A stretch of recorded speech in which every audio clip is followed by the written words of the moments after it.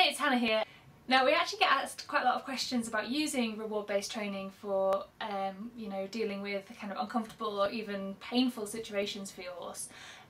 Just because, people ask whether it works, whether it causes conflict for your horse, all of these different things, and these are great questions to consider. Now, the first thing I'd say is that if you can get your horse to cooperate willingly in these procedures, it's so much better than the alternatives. You don't have to force them, you don't have to use gadgets, don't have to use like twitches and things, and obviously it's so much safer for both of you when your horse isn't fighting. It's less scary for your horse, and it does make the whole process easier.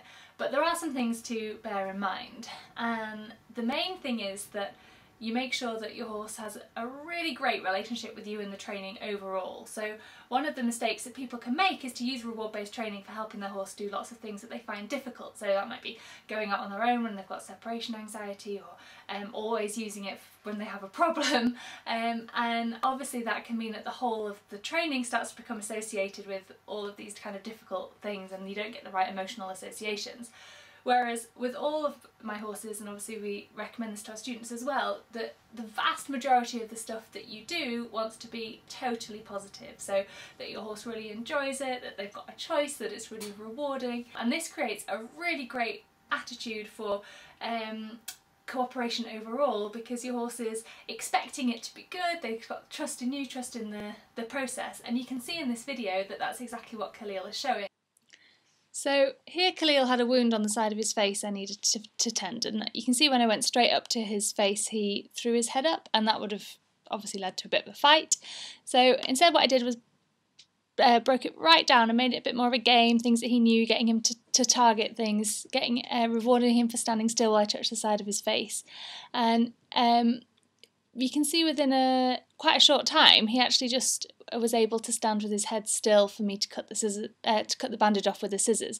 And this was purely because he's got a really great relationship with the training, he understood how it works, and I broke it back down to things that he understood. So it worked really well to get his cooperation to help deal with his wound in a really stress-free manner. This next video shows my mare India and being injected. Now, when she was a yearling, she injured her shoulder really badly and had to have an awful lot of veterinary care, including a lot of injections and a lot of being sewn up and things. And that was her first real experience with vets, and as a result, she hates injections. So this next little video showed the subsequent time a vet came to try and give her an injection. So just kind of going up and touching her neck starts to show some of the reactions that we were getting, and I mean, this is very mild to how she was reacting when somebody else was doing it with a needle. So that's kind of our starting point of being able to get her to stand for injections. So as that was a very mild hint of what she'd been showing when the vet had been trying to do it, needless to say, the vet went away without being able to inject her. So it was really vital that I worked on being able to get her cooperation for being injected. And the way that I did that with her was to use a stationary target. And the stationary target was something she knew really well already, that she had a great history with, and it became both a cue for her to be able to say she was ready to be injected, so she'd put her nose on the target to basically kind of say, okay, now I'm ready, and also it became a bit of a comfort blanket that this was something that was really highly reinforced.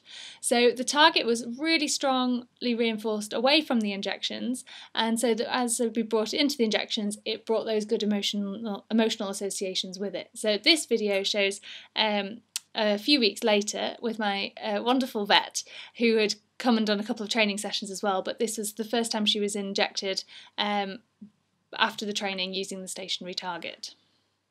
Alright, I think you can probably bring the needle there. That's how we're going to put it in. Then she just softens again as she was.